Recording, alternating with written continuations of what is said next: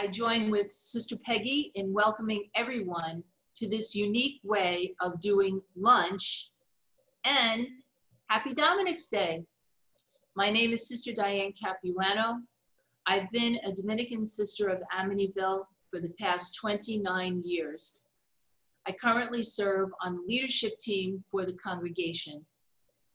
Throughout these 29 years in the congregation, experiences in ministry and sharing life in community expanded my vision and heart in ways I never imagined.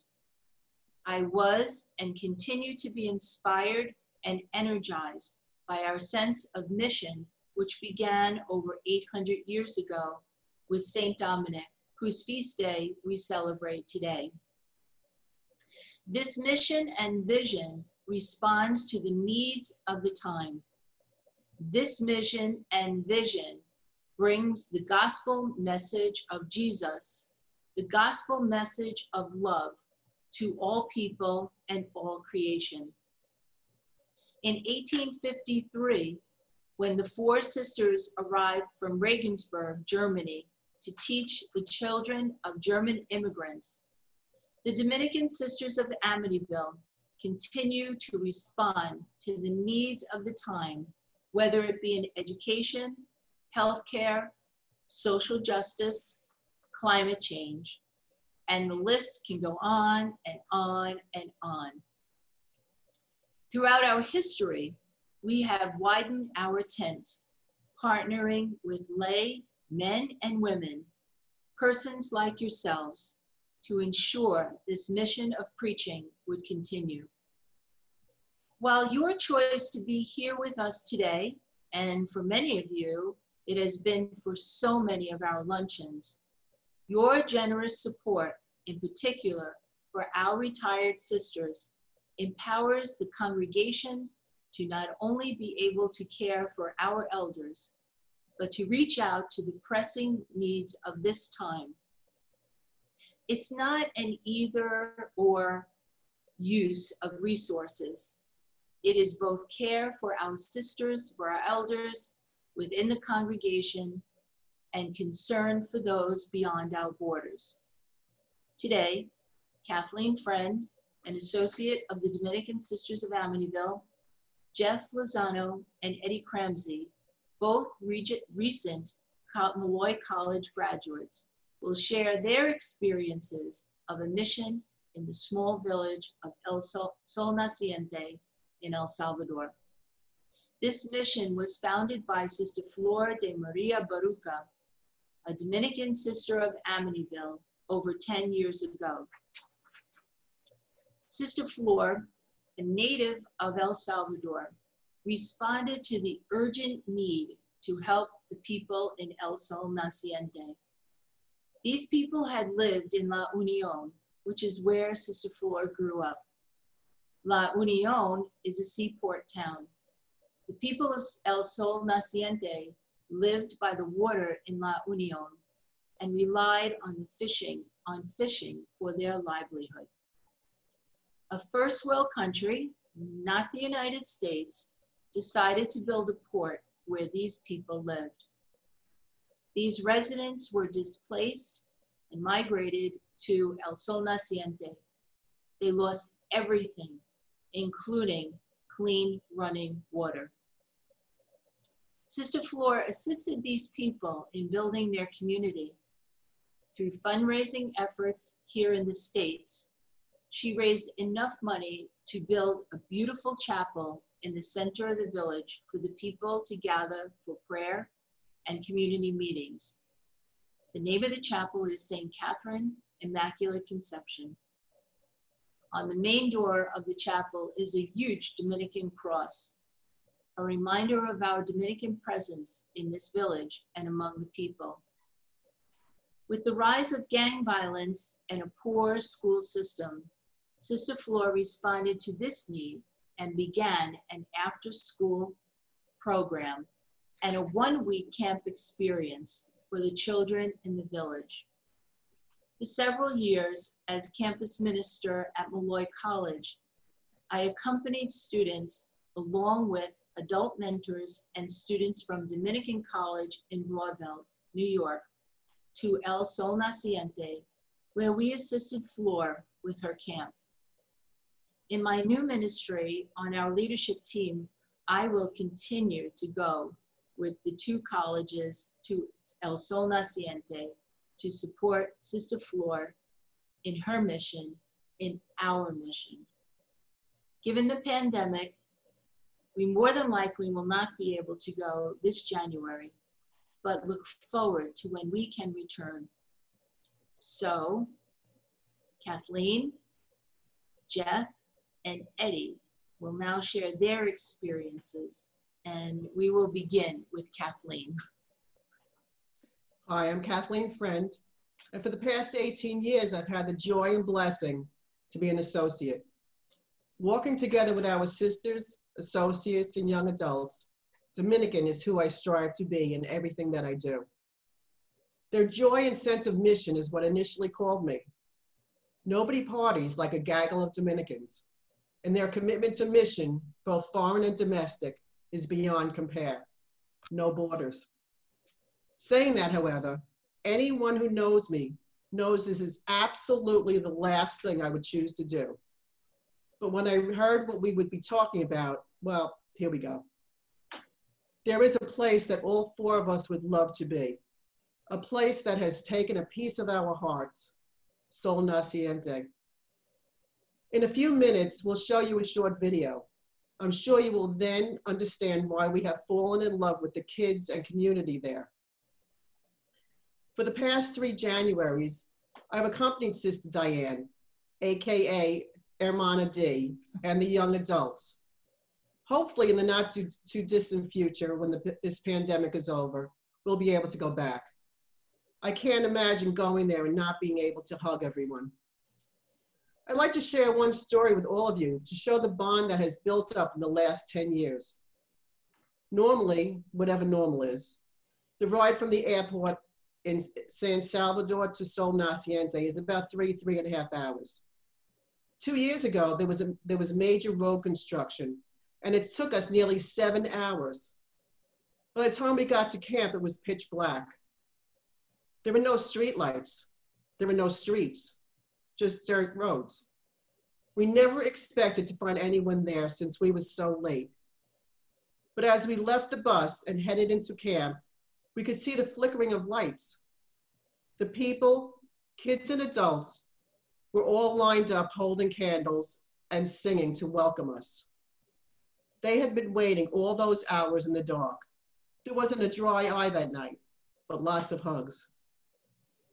During the 10 days we're there, we distribute t-shirts and sneakers that folks at home have so generously donated.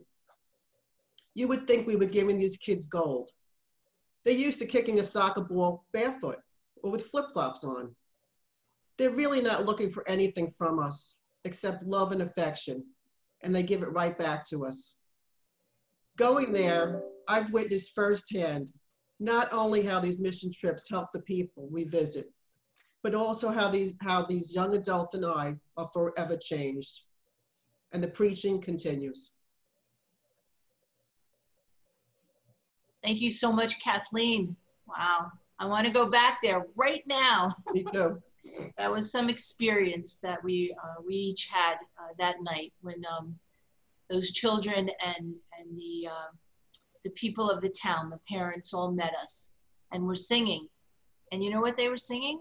They were singing our Dominican blessing in English and in Spanish. What an experience that was.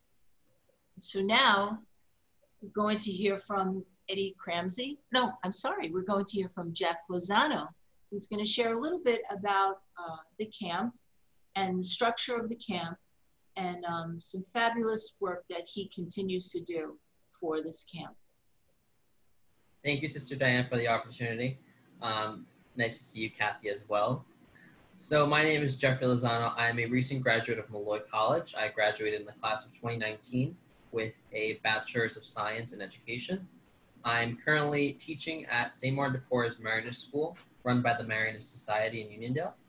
And through there, and through the work I now am able to do with Eddie Cramsie, we're still trying to continue to help the children and the families of Sol Naciente, El Salvador. I myself am from a Salvadorian background. My father is from St. Rosa Lima in El Salvador. So it was kind of fulfilling for me to be able to go back to where my family is from and to see where my people are from originally, and to get that hit into myself of this is where I come from. So it was an experience for me. So I'm going to speak about the structure of our camp and how we are able to help them throughout our work here in the United States and continue to support them and help them. So the structure of the camp begins when the children first meet you and hug you like there's no tomorrow. You are pretty much like a present seen on Christmas Day to them because you're different. You're not like everyone else in their village. You might be like Eddie was and the only ginger they've ever seen in the country. But for those children, seeing the gringos, was something special and important for them.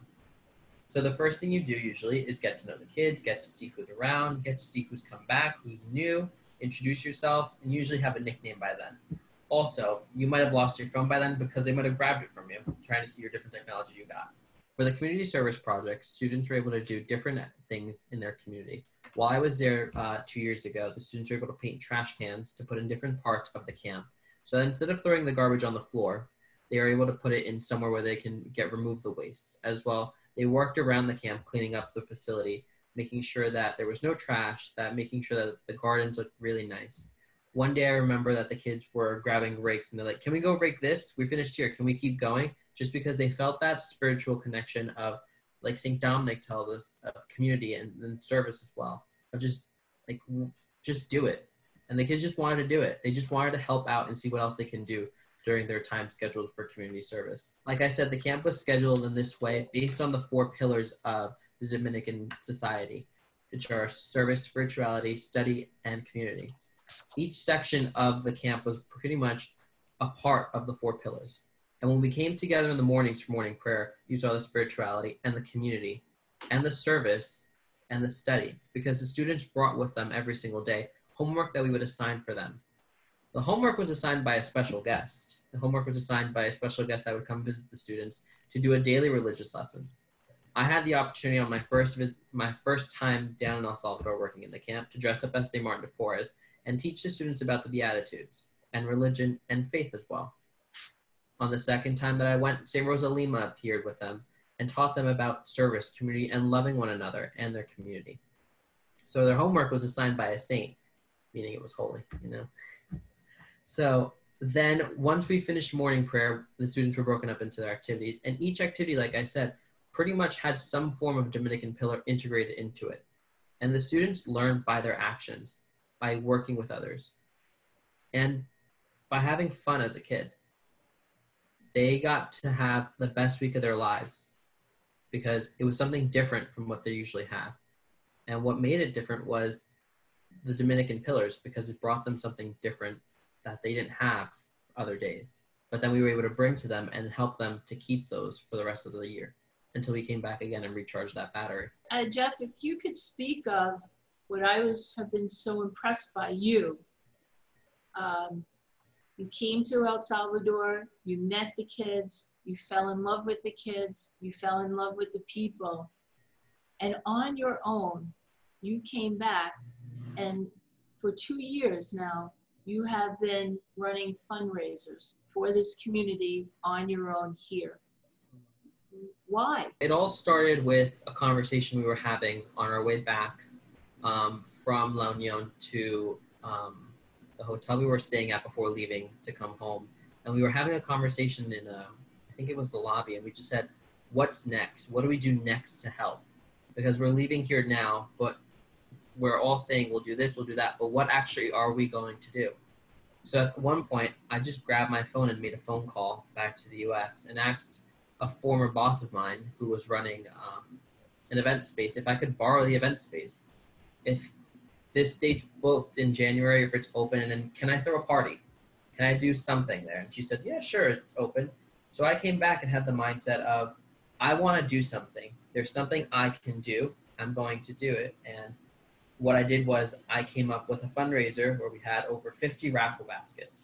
And we had about 80 people show up that night. And we were able to raise close to $4,000 in one night. And then we were able to support them because I felt what is my calling to leave here? What would have Jesus done if he were here? And then I felt a need and a calling to do something to help them after I left. And then even after I can no longer go anymore, or if I can go back again, there's still a need there. And what can I do here if I'm not able to go back there? And what I can do here is help raise funds, support them by not just collecting money, also collecting school supplies, clothing, anything that we can do to help them back where they are. That's following Jesus, and it's also very much our Dominican mission. So thank you. Thank you so much. Thank you. Muchas gracias. De nada. So now Eddie will continue with that experience of the camp, and also what Eddie and some others have done here in the States, again, to continue to help this mission. So thank you, Eddie. Thanks for being with us today. I started going to El Salvador the same year as Kathy and Jeff 3 years ago. And immediately you felt the presence of the people and the love. I was a little fearful going in because I didn't speak any Spanish. And maybe 2 days in, I really comprehended this idea that we talk about all the time of the language of love, where you don't need to be able to say exactly what you want to the kids while you're playing with them, you know, with like soccer balls or footballs. You don't have to be able to speak with them and understand the exact words that they're saying, but there is such a closeness between all of the Molloy and Dominican college students that go down there and the kids that are in the camp. It's hard to put into words exactly that bond that right away from the start there is between us. But it's a driving force that once you have it, you can't get rid of it. You can't let it go. I was speaking with another student that went down to El Salvador with us after Jeff's fundraiser, and we were speaking a little bit more on, all right, Jeff really started off, he hit a home run right away. How can we help him? How can we add on to this? So the other student's name is Joseph Marino. And it was really his idea that I said to him, we should do pitches to companies to see if they would invest. And he said, I've been thinking about this for a little while now. He spoke to another girl that was on the trip, and he said, why don't we try and form an official 501c non-for-profit charity? So I said, that'd be great. That's fantastic. So we got into the works. We met up with a law firm and we created Hope Sol Naciente, LTD, which is an official 501c3 charity. So we can host this fundraiser and say, all right, like, let's try and get more businesses involved. Now it's tax deductible, anything that's donated.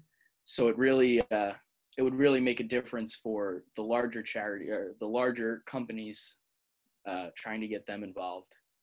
And the reason that I really wanted to continue and be a part of this mission moving forward, even if I can't go physically, it's all about the kids. We've seen through multiple kids down there, just an untapped, different talents. And it's kind of incredible. I actually have here a painting by one of the students down there. His name's Inmar. And every year he'll take us to his house and will give us all like our own special artwork, a special project that he'll start working on the day we leave, and they'll all be ready by the time we get there next year. And he's always so excited to give them to us. And another thing is a lot of these kids will leave January 9th and we'll be texting them January 10th. I miss you. I love you. Can't wait for you to come back. And that conversation rolls through the entire year, which is fantastic. And it really keeps us going. I know that for sure personally. And then the last thing I'm going to speak on is about the water project that we're doing down there. Dorothy Filaramo and Ryan O'Gorman from Dominican College. They saw a presentation by Sister Flor about the water quality there and lack of water. And Sister Flor brought up, it was a Ziploc bag filled with water, and told the group she was presenting to, that's what these kids drink out of every day. They don't have running water in the community.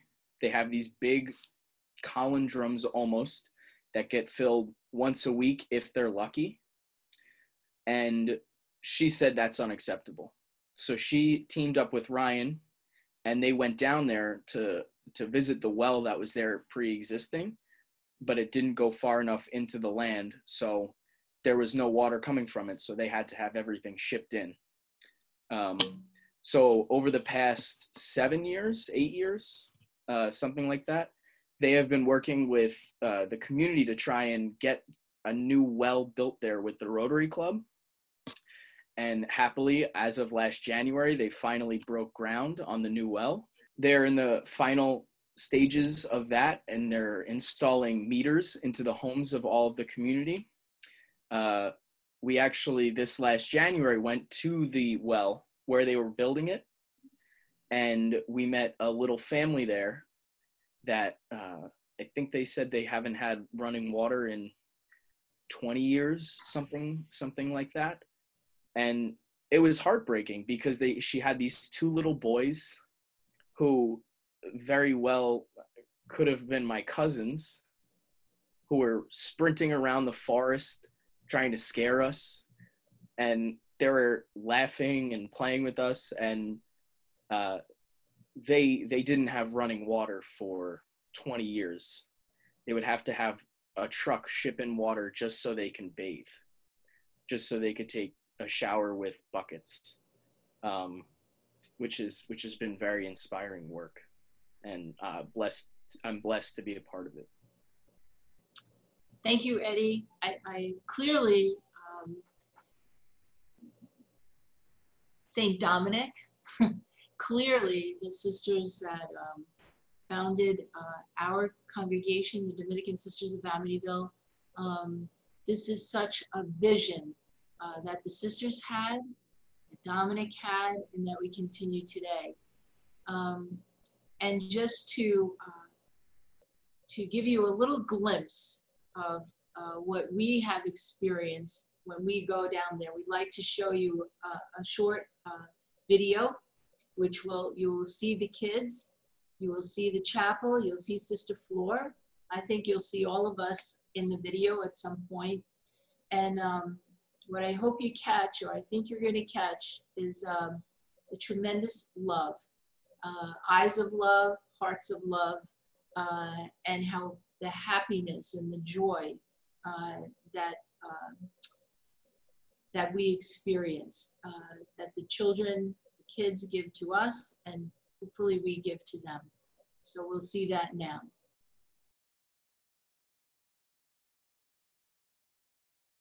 Remember me, though I have to say goodbye. Remember me,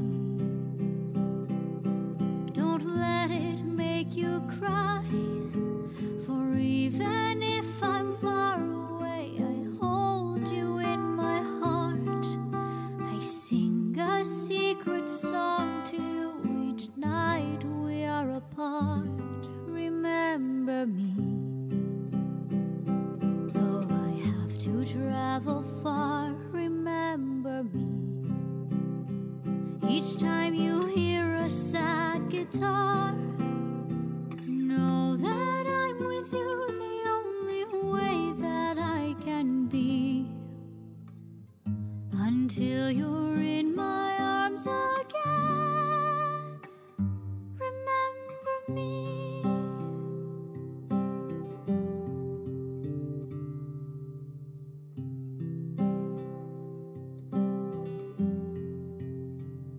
Recuérdame, si en tu mente viva estoy, recuérdame. Mis sueños yo te doy, te llevo en mi corazón y te acompañaré unidas en nuestra canción, contigo ahí estaré, recuérdame. Si sola crees estar, recuérdame, y mi cantar te irá a abrazar. Aún en la distancia nunca vayas a olvidar que yo contigo siempre voy. Recuérdame, for soon I will be gone. Remember me, and let the love we have live on. Know that I'm with you, the only way that I can be, until you're in my arms again. Remember me, though I have to say goodbye. Remember me, don't let it make you cry, for even if I'm far away, I hold you in my heart. I sing a secret song to you each night we are apart. Remember me, though I have to travel far. Remember me, each time you hear a sad guitar. Know that I'm with you, the only way that I can be, until you're in my arms again. Remember me.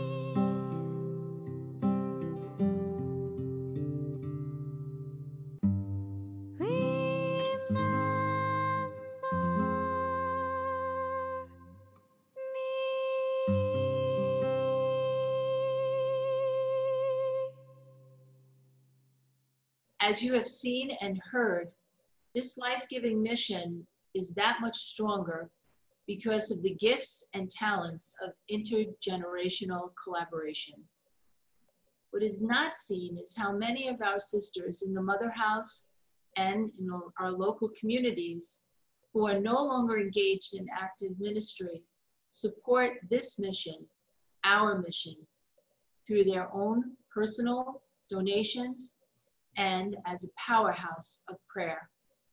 I want to thank Eddie and Jeff and Kathleen for sharing their experiences with all of us today.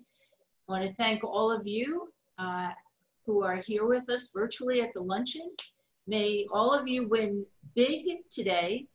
And again, thank you and muchas gracias.